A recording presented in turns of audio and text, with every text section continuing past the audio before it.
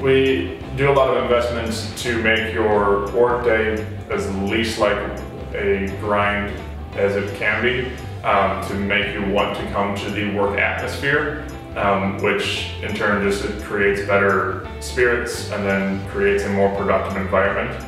As well as we try to give people places where they can see personal growth, whether it be taking additional classes, going to leadership seminars, outside education pieces which help you come back and bring more good or unknown information to the team, so we can start implementing that across the board too. I think it's really important to get feedback from employees when it comes to that, and I think we do a really good job of that. I mean, we've had, you know, our company specifically, we had an opportunity when we reached all our quarterly goals last year, this year actually, where I think we were originally going to go on a cruise, and there were a couple families that had just had babies, me being one of them, and I think there was a discussion about, well, is that really, does everyone want to do that? Because that sounds awesome, you know, like that to a CEO, that's a really good gift, and to any person that's a really good gift,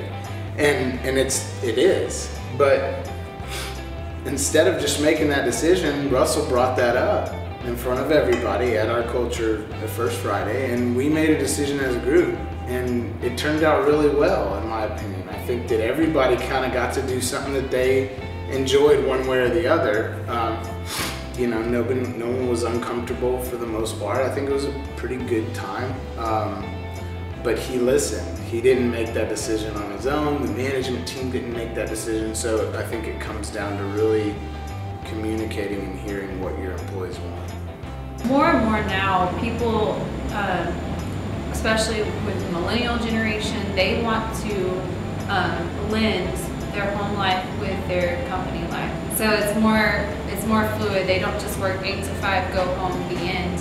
So to create that environment that they can feel comfortable blending, that we care about them personally with business, that's where you grab that. So we provide healthy meals to make sure that our employees are fed and that they have something, you know, access to healthy food, as well as a gym, and other opportunities through our health benefits. I've read articles about how companies try to just entice employees, like in my generation and the new generations of hires, that things like the little ping pong table and free food and free snacks and stuff, that's like things that they're trying to trick you with and say that working there is good, but it actually is, you know, like having the ability to take that break and just relieve some stress or you know, let go for a couple minutes. It's very beneficial, at least to the way I work. So love having those options here. I think it's a combination of everything. I think it's a combination of, you know, the nice things that we get throughout the year, like, you know, baseball games or, you know, rodeo tickets, stuff like that, which actually create a after work we're going to go do this.